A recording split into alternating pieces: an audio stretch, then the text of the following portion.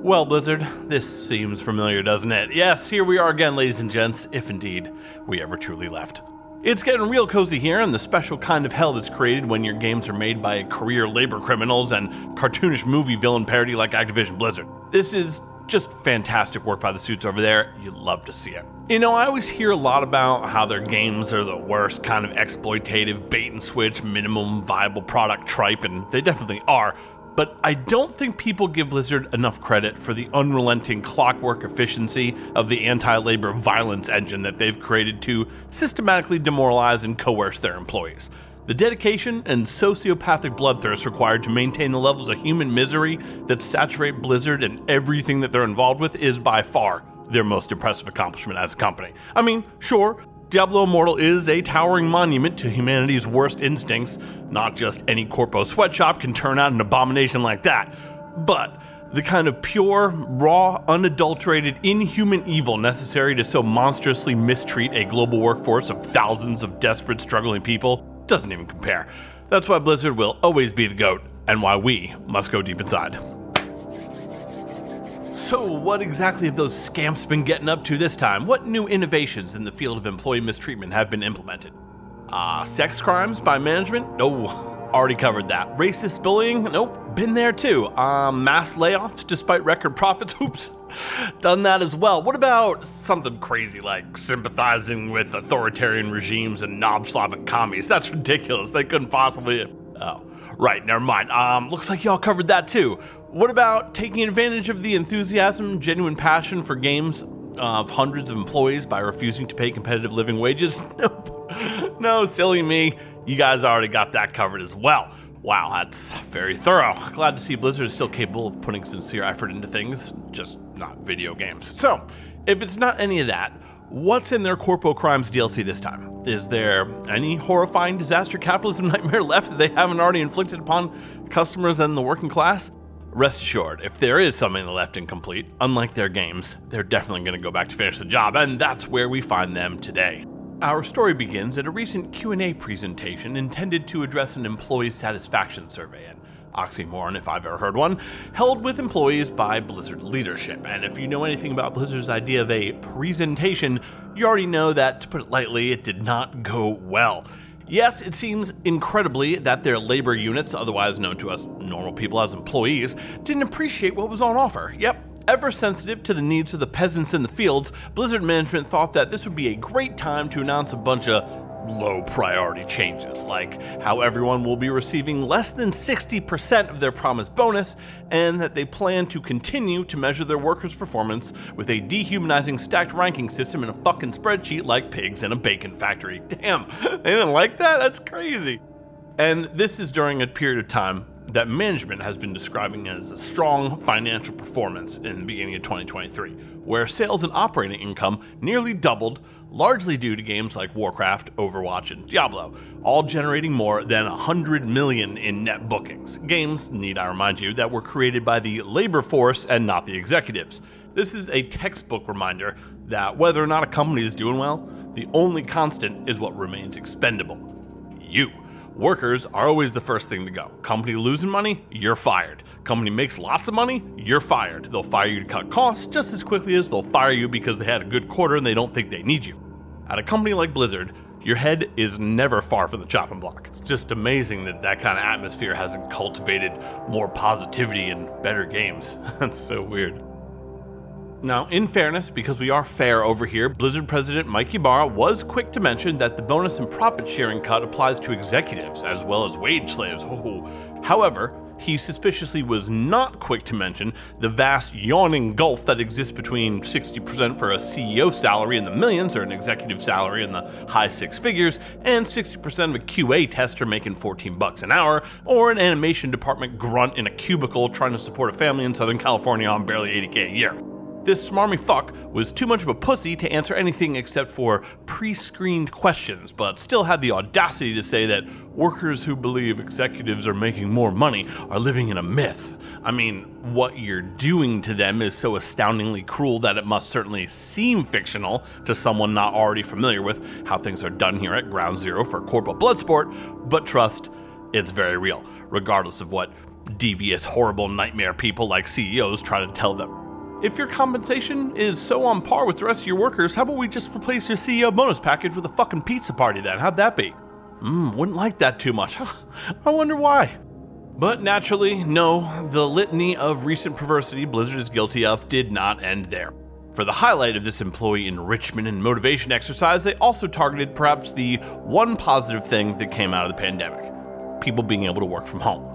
And since doing so provided their workers the first real bit of respite, or maybe even just good news, that they've had in years, possibly ever, naturally capital owners and the managerial class everywhere fucking hate it, and Blizzard, just like every other gigantic destructive corpo edifice, couldn't get the fuck rid of it fast enough. Back to the mines, bitches! Not because it caused a decrease in profits, productivity, work quality, revenue, or anything quantifiable like that. Oh no. Work from home needed to be abolished because for the types of sociopathic, small-minded, narcissistic fucks that typically inhabit the executive suite, having slaves and a small amount of power isn't quite as fun when you don't have anyone to wield it over. Or in Blizzard's case, maybe they just realize it's much harder to sexually assault employees when they're in their homes instead of locked in your office. In any case, from his safe space, in between bouts of condescension and casual dismissal of his employees' concerns, President Mike Ybarra did confirm that, hey, BT dubs, we know you've all been worrying about it, but return to office mandate does begin in a few months, at which point y'all stupid fucks will need to be back in the office with your pants around your ankles. No, the fact that you've released games that have made me personally literal piles of money and been critically acclaimed in the 2 years since you've been working from home doesn't matter in the slightest. Concerns like costs associated with commuting to work or maybe moving for those hired out of state during the panty, had they been permitted to be voiced, would have fallen on predictably deaf ears. A fact callously confirmed by official Blizz lapdog Andrew Reynolds, who when asked said, "We make decisions at times that not everyone will agree with, like any other business leader, with a team of over 4,500 individuals." Translated, that means that the problem is not that these kind of nightmarish dystopian policies are the commonplace standard. The problem is actually that people still have the gall to not agree with them. Yeah, that's crazy. Imagine having the audacity to want to be treated with respect and paid a decent wage. Man, I hate it when the fucking poors won't stay in line. Now, no horror movie would be complete without the monster coming back in the final act for one last scare, so not content with the damage and panic he'd already caused, Ybarra, Mr. Sloppy Penis himself, had to leave everyone with just one final threat before the credits rolled. The specific bunch of words he actually said is unimportant. What matters is how they were intended and interpreted, and among workers, the consensus was that they were generally intended to mean, hey, and by the way, if you don't like it, shut the fuck up and get out.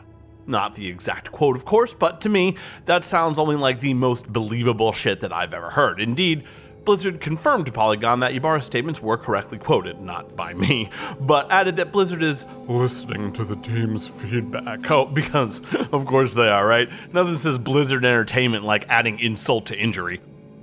Now, surprisingly, there is some slightly positive news surrounding this whole stale shit show rerun that Blizzard seems intent on forcing us all to watch every couple months.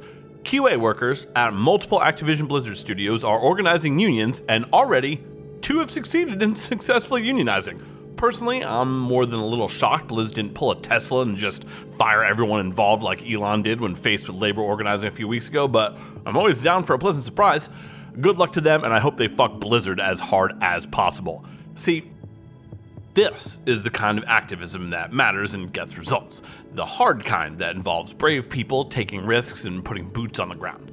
Not to be confused with self-indulgent, whiny social media tantrums that can be done from a bedroom in pajamas that accomplish little beyond turning public sentiment against whatever your cause is and showcasing your cloying eagerness to be the center of attention. Sort of like a self-obsessed billionaire buying up a social media platform because he was born too early to be a school shooter. Oh, see you're organizing your workplace despite constant threats and possibly losing your job. Well, I'm something of an activist myself. Have you heard about that Wizard game? My tweets about it have quite a bit of likes. I even got a 50k retweet. Yeah, you should check out my Substack. Anyway, as the video title suggests, we all know this is hardly surprising, especially from a debased, ruined developer like Blizzard. But since this particular tale of tragedy and woe does happen to involve labor rights activism, I felt that it was important to cover it. It's always good to show that change, however small, is still possible, and that sometimes the arc of history does indeed bend towards justice. Exactly how far towards justice this particular union movement will go, only time will tell, but you still love to see it. It's always a fucking uphill battle. A story like this one, by showcasing the disdain with which these huge developers and publishers treat their workers, it's also telling you exactly how those companies view people like me and you, customers, and what they would do to us if given the opportunity. See, consumer, worker, it's all the same to them. It's a resource to be exploited. Don't make the mistake of thinking that you're ever on the team. Just like their workers, we are not on the team. We are not in the club. Nobody panic though, that's just the fun-loving games industry. It's completely harmless. Big business, entirely profit-driven, but the games industry is different because they make video games, and video games are fun. It's definitely not a machine built on human suffering that tries to take your money by lying to you. That would be crazy. Obviously, I'm being sarcastic, but you'd be shocked at how many people wouldn't think so. Guys, market forces move companies, not a passion for art and a love of games or tweets or your trust Reddit posts or bootlicking white knights in the QRTs. You want to affect them, you affect the market forces. It's not a choice for a company, it's a survival trait. A company not moved by market forces, it's no longer a company. That doesn't excuse companies like Blizzard, obviously. It actually reinforces my point. See, there are plenty of ways to be profitable without ruining the lives of your workers. Blizzard just doesn't care to find them. Anyways, that's all for this edition of Unpleasant Realities. Hope y'all enjoyed our happy fun time show tonight.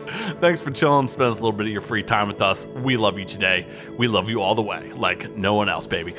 Sorry, I gotta cut the video here though. I need to go buy Forspoken. Square Enix would never lie to me just to get my money, so it must be really awesome. Woke up, smoke up, blunt, then I pass out. Pass out. Woke up, what up, smoke up, blunt, then I'm back down. Back down. What? Yup, woke up, smoke up, blunt, then I pass out. Pass out. Woke up, what up, smoke up, blunt, then I